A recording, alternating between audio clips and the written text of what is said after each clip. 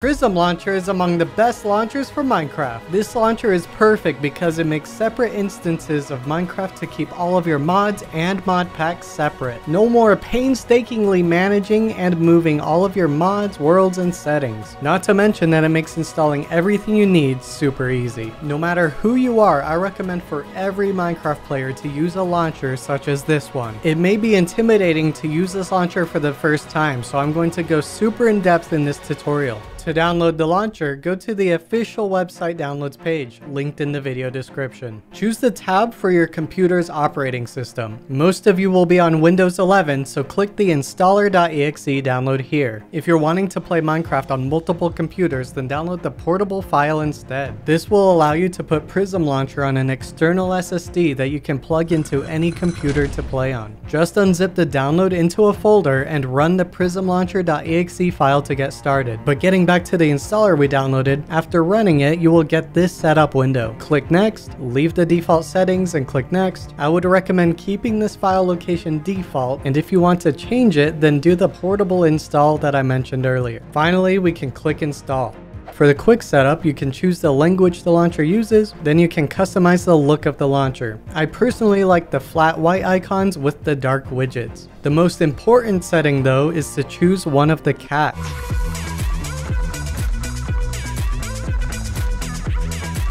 Next, you need to sign into a Microsoft account that owns a copy of Minecraft. Prism Launcher is not cracked. You can click the sign in button and it will open your browser where you can sign into your account. Once you're signed in, we can get into the launcher. Let's go over the launcher settings. Click the button at the top to open them. Here, I like to enable check for updates automatically. You can also change your downloads folder if you need to, but leaving it at default is recommended. We can click over to user interface where we can change our themes again. You can also add custom themes by clicking this folder and dropping a theme in that you downloaded. I'll link you to the custom themes in the description. Click releases on the right side to see all the files. My favorite one is Breeze Dark. Click it to download. Then extract the files and put the theme into the folder that opens when you click this button. Click refresh and then you can select it from the list. You can also add an image of your own instead of the cat. Click the button and put an image in this folder. It's best not to do a big image. You can also change the transparency of the image. Alright, now let's click over to Java. Here's where we can choose how much of our RAM to allocate by default. Depending on what mod packs you play will determine how much RAM you're going to need. If you're just playing regular Minecraft or with performance mods, then you can just leave it at 4 GB.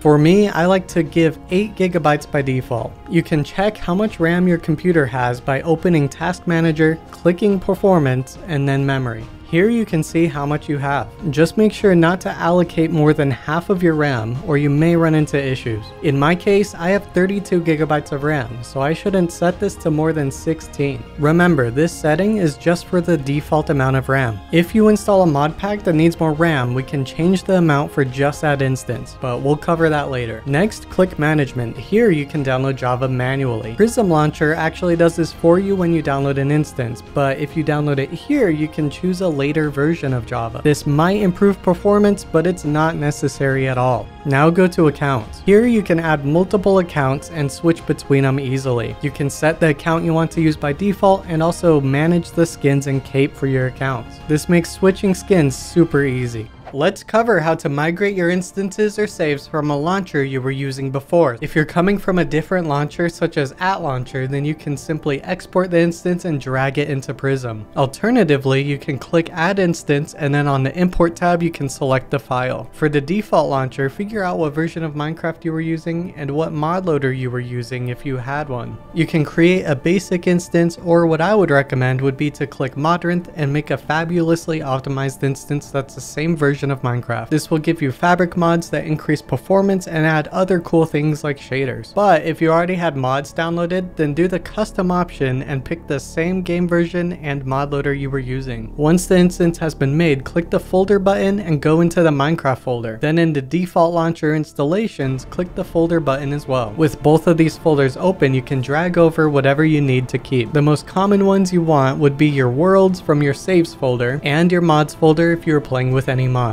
After you move those over, then you're done. Now let's cover how to actually get started so you can play the game. Firstly, you can make your instance from scratch by selecting the game version here. If you want to play with mods, then you have to choose a mod loader, either Fabric or NeoForge for the latest versions of Minecraft. Find out what mods you want to play with and what mod loader they use. After choosing your options, click OK. It will make the instance that we can add mods to later. However, the second option would be to click Modrent on the left and download a mod pack such as Fabulously Optimized. This is a Fabric mod pack that includes a lot of performance mods for the best FPS, and other handy mods like shaders or a mod that lets you play your single player worlds with your friends. I almost always start off with this mod pack and then I add other mods later. So choose the version you want and click OK to make the instance. And finally, if you want to play a mod pack, then click the CurseForge option on the left. You can set filters, sorting, and search for the mod pack you want. Pick the version and click OK. Some of the mods included in these mod packs may block downloads from launchers, so you might get a pop-up like this one. So what you need to do is click Open Missing. This will open all the mods you need in your browser. These will install automatically, but you have to click on each tab. Once they are all downloaded, you should see all mods found at the bottom left. If you don't see this, then maybe you missed one of the mods, or you need to change your mods folder location. Once it's good, click OK to finish the mod pack download.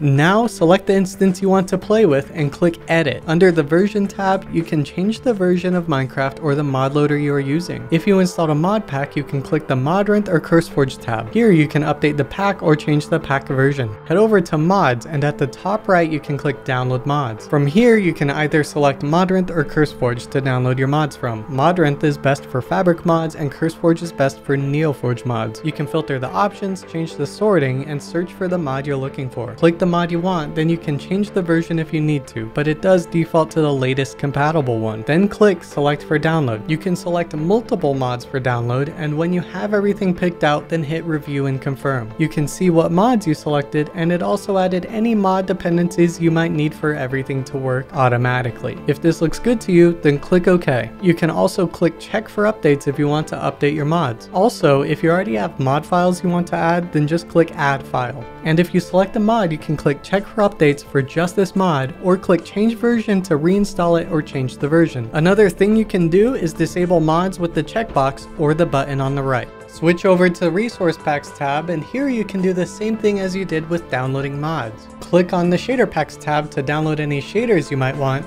and on the Notes tab you can write anything, such as base coordinates. For the Worlds tab, you can manage your saved worlds. If you have a world zip file, then click Add to add that file. To add a world save folder, then click View Folder at the bottom right and put your folder in here. Click Data Packs to open the folder where you can manage or add data packs. You can also join a world directly by clicking Join World. This skips the main menu and puts you straight in. In later Prism updates, you may be able to download worlds and data packs straight from the launcher, but as of making this video, you have to download them and then put them in the correct folder.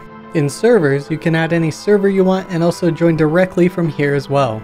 The Screenshots tab shows all of the screenshots you've taken in-game, and you can copy one of the images to share it easily. Click the Settings tab to change the RAM allocation for this instance if you need to. The other settings are not necessary at all. That covers everything important for editing your instances. But that's not everything yet. You can easily group your instances so that everything is organized nicely. And if you mostly play just one of your instances, you can create a shortcut to launch that instance without having to open the launcher at all. To share your instance with a friend or to put it online, you can click Export and choose one of the options. The Mr. Pack and CurseForge options are going to depend on if your instance has mods that are from Modrent or CurseForge. If your instance has mods from both, then use the Prism zip export. Finally, let's cover what to do if you launch your instance and it doesn't work or crashes on startup. Most of the time, you'll get a window like this one. It will give you an idea of what's wrong and what you can do to fix the issue. It's usually related to incompatible mods, missing dependencies, or version issues. If your game crashes without this error window, then it's a lot harder to diagnose. It's best practice to remove the mods you installed, make sure the game launches, and then slowly add back the mods until the issue happens again. Then you know exactly what mod is causing the issue. If you're still having trouble, then you can join a Discord server such as the official PrismLauncher server or my Discord server. When asking for help, make sure to provide as much detail as possible, including screenshots and the crash logs.